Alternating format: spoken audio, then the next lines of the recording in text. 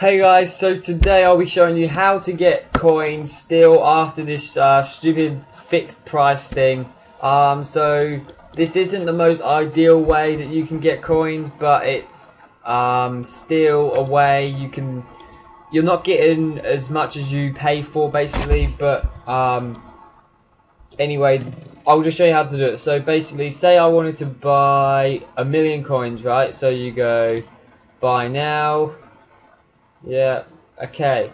And then they'll give you a recommended player that you buy, okay? So basically, so it says due to the EA release the new feature of price range, here's the recommended specific player, okay? So basically, if you want 1,000,000 coins, you pay, what is it, $12.12, and that's Australian dollars, which is so cheap.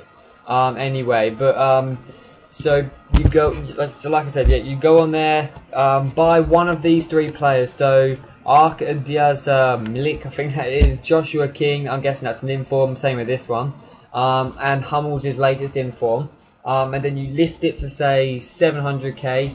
Buy now, they'll bid on it straight away, or buy it straight away, and then you get basically 300k. So you're not getting 1,000,000 coins, but you're getting 300k, which is still, considering what you have done, is the best way to get coins.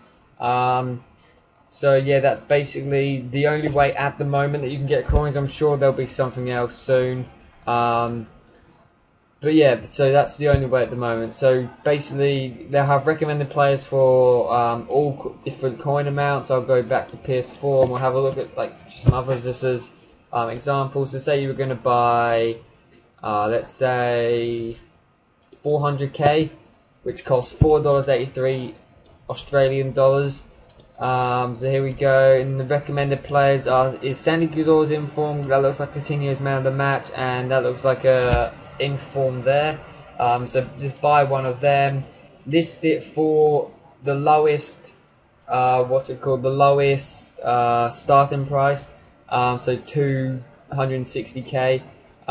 Bring the buy now down, and then they'll buy it, and then you'll get, I don't know, about, how much would you get there?